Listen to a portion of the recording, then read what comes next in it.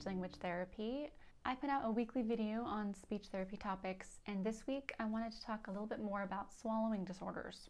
So I have some pretty extensive videos on what swallowing disorders are, what they look like, and some exercises you can do and postures you can use to keep yourself safe when swallowing food. But this week I wanted to make just a really quick, easy to digest video for caregivers. So basically, dysphagia is swallowing disorder.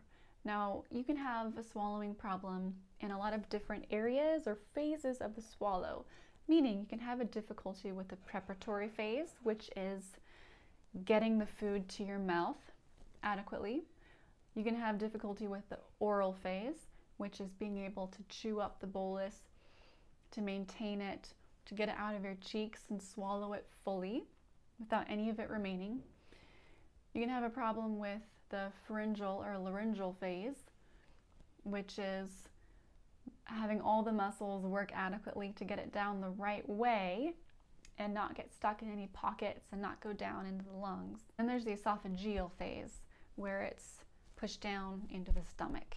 Now, there are a lot of different types of people who have trouble with swallowing, and if you work with people who are older or have neurological problems, or if it's someone that's in your family, I wanted to give you some quick tips to look out for, because I work with a lot of people with dysphagia, and I can't tell you the amount of times I have talked to a family member who says, "Oh, mom is fine, she never coughs when she eats."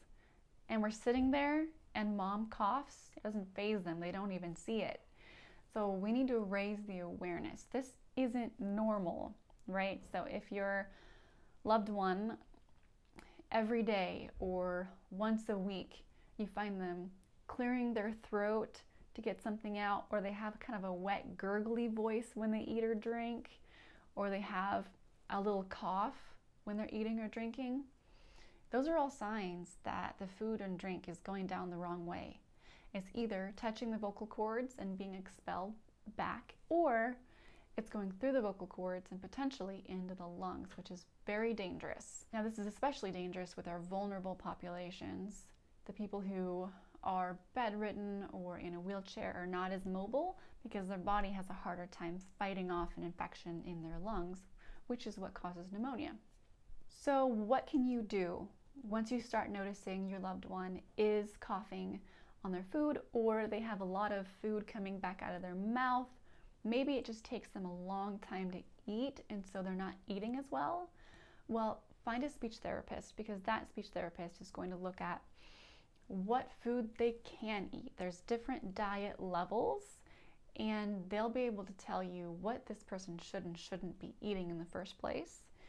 And then they'll be able to tell you some postures and other strategies to help that person. Now, you can also have them go to the hospital or clinic and have an x-ray of their swallow, which the speech therapist might refer out for. So I hope that helps to raise awareness for vulnerable populations who have trouble swallowing. If you notice those signs, it's a really good idea to get it checked out, because it could save them and their health in the end. Please subscribe and like and comment. I put out a video every week on speech therapy topics, and have an awesome